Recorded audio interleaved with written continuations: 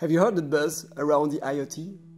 The news is full of emerging applications from fancy wearables to life-saving biomedical devices.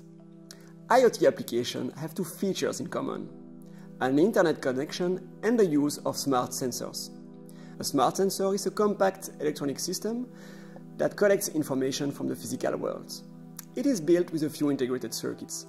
First, sensing is performed by imager, accelerometers, or biosensors. Second, a microcontroller processes the sensor signal to extract and encrypt the meaningful data. Third, a radio wirelessly transmits the data to the cloud. Finally, small batteries supply the system through onboard power management. Now, market studies predict a massive deployment of 100 billion smart sensors.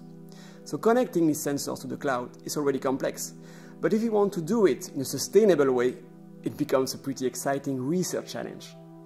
In my team at UCL, we target the full energy autonomy for smart sensors, as this is the key to an eco-friendly IoT, which will prevent the toxicity of trillion battery replacements. To reach the holy grail of autonomy, we can harvest the power freely available in the environment, such as in the ambient light or in the emissions of Wi-Fi routers. But there is a problem, as this power is in the microwatt range, which is too low to supply current generation smart sensors. We thus need to save power. But how? Well, actually, there is a simple solution. The power consumption of digital circuits is proportional to the square of their supply voltage. As circuits typically operate between 1 and 3 volts, scaling down to 0.5 volt will enable strong power savings.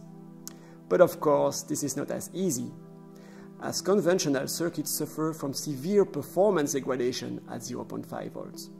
Low dynamic range for sensing, low speed for processing, and high bit error rate for transmission. This is why, in my team, we aim to breach the 1 volt barrier without degrading performance. This is what we call ultra-low voltage design. Over the last years, we demonstrated microcontrollers, imagers, and radio transmitters, all designed for ultra-low voltage. Now, these bring the performance required for smart sensors, but with a power consumption 20 to 100 times lower than their commercial counterparts. How did we do it? Well, first we designed adaptive digital circuits to get rid of the voltage guard bands conventionally required for robustness against process and temperature variations.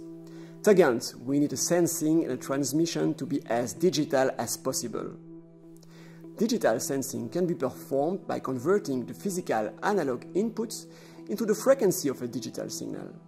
This leads to time-based architectures whose dynamic range is not limited by a low supply voltage.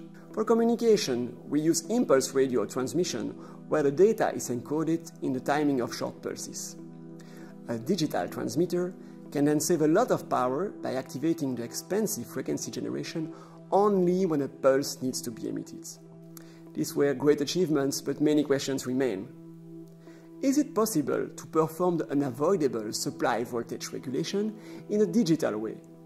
Could we further save power by moving the boundaries between sensing, processing, and transmission, or by taking inspiration from the brain to build neuromorphic smart sensors? We believe the IoT will change the way we live. So if you want to be an actor of this change, and more importantly, if you want to ensure that this is done in a sustainable way for the environment, then contact us today.